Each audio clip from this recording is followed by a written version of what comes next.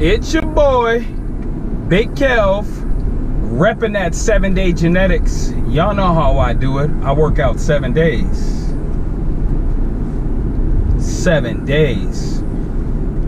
And we're gonna get back to my segment that I have eloquently deemed "fuck out of here," where I typically talk about things that bother me in the gym, occasionally going off the cuff talking about things outside the gym. But today is no different. We're going to be talking about something that bothers me in the gym.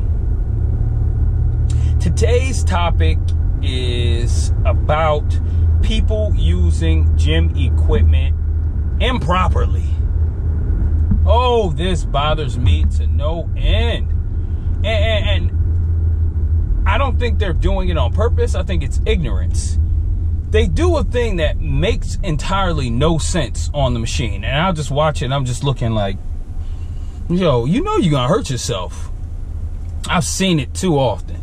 You know, you get people, you know, just doing ridiculous stuff and they think it's doing something for them. Like the lat pull down.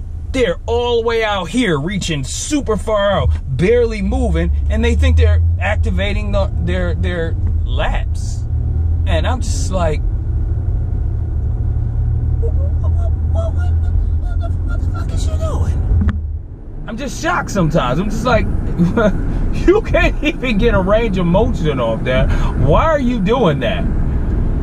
Or when you get people who are like trying to curl using the cables and they're just in this range and they just, I don't know what they're doing, but they think they're getting something out of it. And this has anything to do with quarter repping or anything like this. This is just improperly using stuff. It's one thing to quarter rep, because quarter reppers typically know how the machine works. They just use too much weight. So that's why they're quarter repping.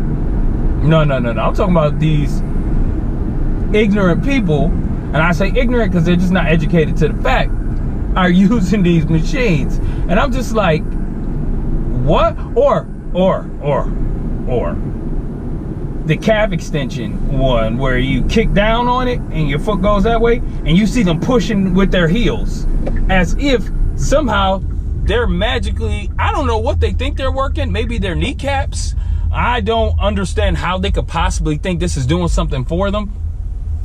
It's just like, you're not doing anything. You're supposed to have your toes on the pad kicking down, not your heels on the pad kicking like this.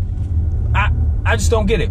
There's an illustration, 2 little pictures on each machine, generally to your right. If you look at those, they'll show you how to properly do the workout. If not, and you don't know what you're doing, just get the hell off of it. I saw a guy on the gripper, and the gripper is a machine. Well, not a machine, it's just like a hammer strip. I guess if you want to call it a machine. There's really no cables or anything, but you grab it and you squeeze your hands together to build up grip strength. I saw a dude literally leaning down, pulling it up, leaning. I'm like, do you think this machine is to work your back out? It's not. It says on there, gripper. Sometimes I'm just surprised at people in their ignorance. I am. I look at them, I just say,